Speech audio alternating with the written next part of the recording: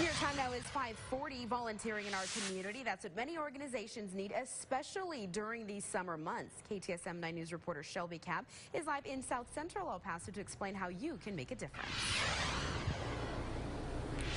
That's right, and this morning I'm here at the Salvation Army where volunteers are always needed. There's three main areas where volunteers can help out, and that's in the kitchen, in the thrift stores, and right now especially with helping with the migrants. And right now we're joined with Brianna Graves. Good morning, Brianna. Good morning. And you've been telling us, right now we're standing in the pantry, and if you take a look, it looks like there's a lot of food in here. But, when it comes down to it, more food is always still needed, right? Absolutely. So what looks like a lot of food is actually not much when you're trying to build a box that's going to be for maybe a week's worth of 5 people.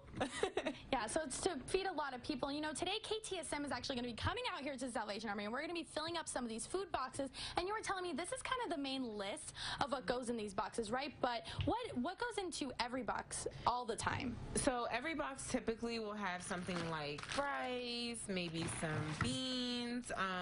We try to make it as nutritious as possible. So we always throw in some vegetables, some green beans, maybe 1 or 2, 3 or 4 of those. It varies. We're trying to make a variety of different meals. So that's the idea of it. We're trying to, like I said, for at least a week or something like that for 5 people.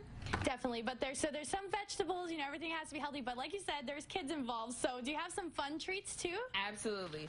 So my favorite for each box is usually our mac and cheese.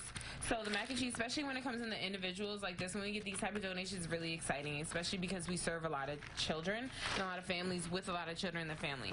On top of that, we try to have at least 2 surprises, so we'll do spaghetti or maybe some SpaghettiOs or something like that, give them pasta, noodle, sauce, something special so it's like an enjoyable meal and not just like, okay, this is what we had to give. Wonderful. So a lot of these boxes get packed, and that's what we're going to be doing today. We're going to be packing these boxes, so we'll learn how to, kind of mix it up and give everyone something different. But, you were also telling me this time of year, volunteers are needed in other areas as well. Absolutely. So this time of year is usually kind of busy, especially approaching Thanksgiving, which a lot of people don't look at, but that's kind of how we see this season. So we have our bell ringing season coming up, so we're always looking for volunteers to help with that.